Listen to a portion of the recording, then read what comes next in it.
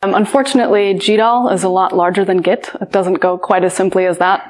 I'm also going to focus a bit more on Python bindings for GDAL. And you'll be able to just see a little bit of a comparison in terms of complexity of some simple commands. And then I'll have a bunch of links to different documentation.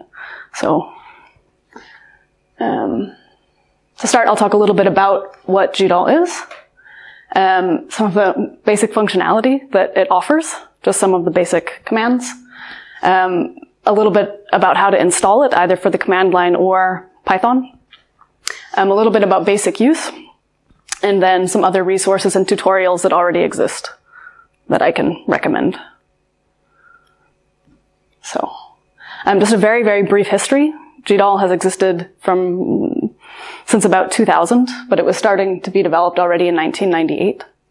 In about 2006, the open source Geospatial Foundation took it over as one of their own projects and has been developing it ever since. It was previously more separate from what is known as the OGR Simple Features Library, which we'll talk about later, but they've been much more tightly coupled over the last few years, so you can talk about GDAL, and when you speak about GDAL, you're often speaking about both OGR and GDAL. I'm mostly just going to be focusing on the raster functionality, and Nico afterwards will talk a bit more about the vector functionality. Currently, we're at version 2.3.2 as of September 2018, just to give an idea if you're looking at different versions to install.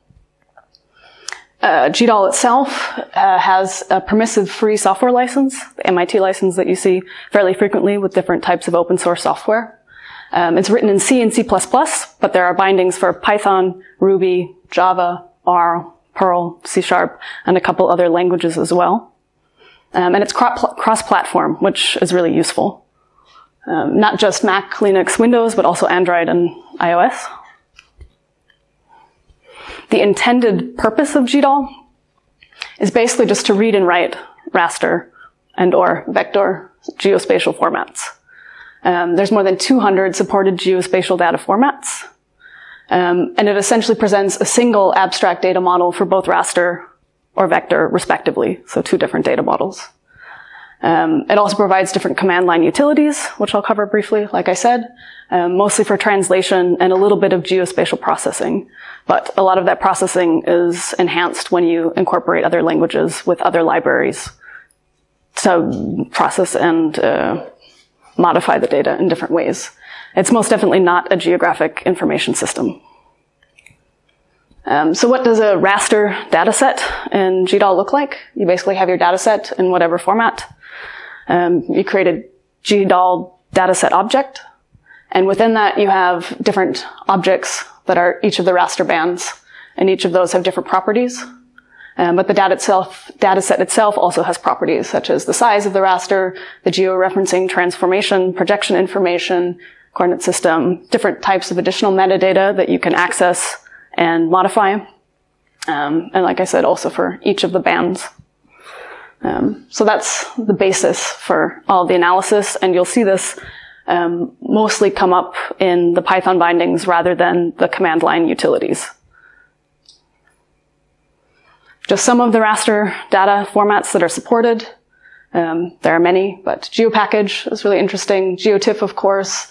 Then there's also this GDAL virtual raster that you can use. It's basically an XML file that links to the files that you have located somewhere else, and you can use the virtual rasters to modify and conduct analysis without actually modifying the original files.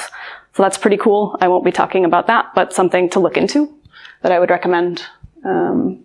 Also geospatial PDFs, which are a headache, and I hate them, but you can deal with them pretty easily using GDAL, if you ever run into one. One command line command to get the list of all of the formats is just GDAL translate formats. And GDAL translate is one of the GDAL utilities that I'll talk about more in a minute.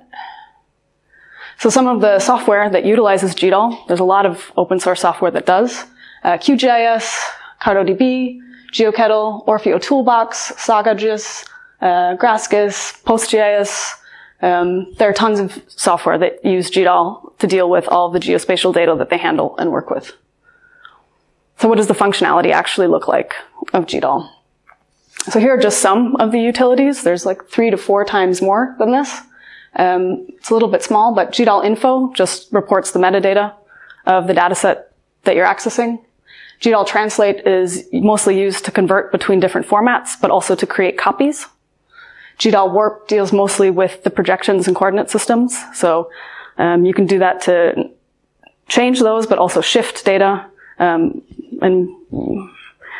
modify the coordinates in different ways. There's another utility dealing specifically with DEMs.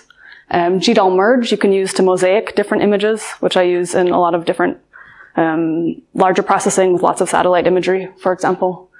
GDAL rasterize and polygonize link sort of the 2 different data models to translate between vectors and rasters. You can also pan sharpen using GDAL. And one thing that I also find very interesting is you can compare 2 images and report on the differences between them, which has output that you need to look at the documentation for more closely. Just an example, this is just a tool in QGIS, not so important, but it's just for reprojecting a data set. And what you'll see down here in a lot of the different tools in QGIS is what is basically the GDAL command line utility command. In this case, it's GDAL warp because you're reprojecting. If you're interested in learning more about some of the command line utilities and what the input and output look at and don't want to deal with all of the documentation at first, just for simple basics, a lot of these tools will give you just sort of a bit of an insight with the user interface where you can play with some of the variables and look at what happens. Yeah. Ask something. Is this just a regular QGIS tool, or is it a specific? It's just a regular QGIS tool. So this is just the regular reproject transform tool. And if you look, most of them will usually have the command right there. A lot of people skip over it. They're like, oh, it's just a bunch of text, and they'll hit OK, start the process. But it's usually, for a lot of the standard tools, it's included in the window. And so the command that was there was GDAL warp. And one of the commands is then to overwrite the file that you already have with a new coordinate system, in this case WGS84, to then relist all of the no data values as 0. The output file format is GeoTIFF, and you have an input data set. In this case, it was JPEG, and then whatever you want to name your output data set. You just have to be a bit careful with the endings for how you're naming your output data. If it doesn't quite fit with the output driver, it won't necessarily not function, but it might not open. So just be aware of that. Installation. GDAL itself is installed if you have QGIS. It's located somewhere. But if you want to explicitly install it for Mac, you can do that using Homebrew, or King Chaos has a couple different binary distributions that you can access and install. Linux, it's usually available through a lot of the standard repositories that are available. And for Windows, there are a couple different distributions that exist, but I most definitely would recommend OSGeo for Windows. It simplifies some of the difficulties that Windows tends to throw at you. For Python bindings, because I'm going to be talking a bit more about the Python bindings, I'd definitely recommend using Conda, regardless of what operating system you're using. And what Conda is, I won't go into it now, but it basically is a virtual environment package and dependency manager for Python. Here's how to install it. You can come back and look at the slides later if you're interested, with a bit of a tutorial. So, basic use of GDAL. I did this in a Jupyter notebook. And here's a command that just allows me to show the different output images within the Jupyter notebook itself. The packages that I'm using are very simple. There's 2 standard Python packages for operating system stuff, which I mostly need to deal with paths. NumPy for dealing with arrays, which is the advantage to working in Python than just using GDAL. Matplotlib for showing the plots, and just GDAL for accessing formats and transforming things. So one of the first things you might want to do is to check the versions of the things that you're working on. This is general. You can check whatever version of Python that you're using with this command, and whatever version of GDAL that the version of Python you're doing is accessing with this command. In this case, it's 2.3.2. You can also find out where it's located here. And this just allows GDAL to also throw exceptions in Python, which is not so important. You can do these, get the same information from the command line by just, if you have Python installed, getting the version this way, and also using GDAL info, and this returns the version of GDAL that you have installed. If you want to get information about a data set, you'll use what's called the GDAL info utility, which I already talked about.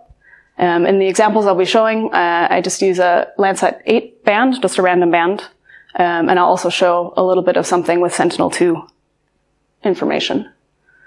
So this is the output that you get from a GDAL info command. Let's see if this works. Yeah, so it mostly just gives the driver that it is, the file type, where it's located, the coordinate information, and exactly where the upper left, lower left, the corners of the image are located, and coordinates in the projection that it's in, but also lat and long. And this is done just with the GDAL info command in Python. And you can set the options for that command using a different object. The command line is a lot easier. It's just GDAL info and the path to the file. In this case, I also forced the recalculation of statistics, so the maximum and minimum in the different bands. But that does the same thing as the other code in Python. If you want to open and close a data set in Python, that's not something you need to do from the command line, but you basically just open it. This is a link to the Landsat 8 band, and to close it, you just basically, you can delete it or set it to none. So there isn't a function for that. You can also access the metadata from a data set that's open with a couple different commands. This returns the number of rasters that are within the data set object. You can get some other information, what the no data value is. In this case, there's none. What's the band data type, unsigned integer 16. And overall statistics of the maximum and minimum of that band. And you can get that a different way as well. Get maximum, get minimum. To create copies, this looks a bit different in Python versus GDAL. First, I'm just showing a directory. It's a random directory, a path that I defined before. It's empty at the moment, just to show that I open the band that I have. I set the driver to whatever format I want. In this case, it's a virtual raster and an NV data type. I then, in Python, use that driver to create a copy. And this is just where it's located. And after that, it happens very quickly. You have the data sets then in the same directory. This looks also very different from the command line. You don't need to deal with opening and copying. You basically just use translate, the kind of file type that you want, and the input and output data type. It's very short and easy. I'm going to go a little bit through this because it's not so important. The code is available on the slides. I'll show you the link to that later so you can look at these a bit later. But so if you want to crop an image, for example, you open it, which creates a GDAL dataset object. You can define what those coordinates look like in different ways for the area within it that you want. And in Python, you use translate to crop an image. So you use it for copying, but you also use it for cropping. And you can define the projection window that you're going to crop to. And you can do it that way. And from the command line, it's basically the same thing. GDAL translate, to go back, translate here. And the projection window, which even has the same name, in the same order, the coordinates, the input data, and the output data. So it's pretty simple. And I'll skip over this, but there's a longer example that goes into a bit more specifically of what makes the Python implementation a bit more complicated than the command line to do different things. In this case, I created a false color image using GDAL and Python together. And you'll see in all of this code here, you're accessing GDAL data sets and the data bands in different ways and in iterative ways that utilize the GDAL data model very explicitly. So there's that. If you're interested in further tutorials, that are GDAL related. Here's a longer list of a bunch of different things. This cheat sheet in particular is very useful for command line commands. I'd also highly recommend this one. These are 4 different short introductions to looking at GDAL in different ways, from map projections to copying to just converting formats. There are other Python image libraries. So Rasterio, I'd really recommend if you actually want to work with Python using GDAL. It simplifies a lot of the dealing with the GDAL data model, so data sets and raster layers, so to say, and makes it much, much simpler. So you don't have to open and close and delete and make sure that everything is happening explicitly. Rasterio takes care of most of that for you. There's a couple different image libraries that I'd recommend in Python. Here are some additional sources that I used, mostly documentation. And that's it. Well, thanks for your attention.